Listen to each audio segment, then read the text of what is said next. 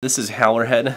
This is a, they call it Monkey Spirit, which is kind of clever labeling. If you are a hardcore bourbon drinker who's been drinking Jim Beam for 20 years and nothing else, this is not for you. But if you're open-minded to flavors, if you like making cocktails at home, if you want to know what young Green River, I guess, yeah, this is made with Green River, which is kind of cool. You know, if this is a flavored whiskey made with premium ingredients. They could go take that bourbon and sell it straight on the shelf to someone else for the same price.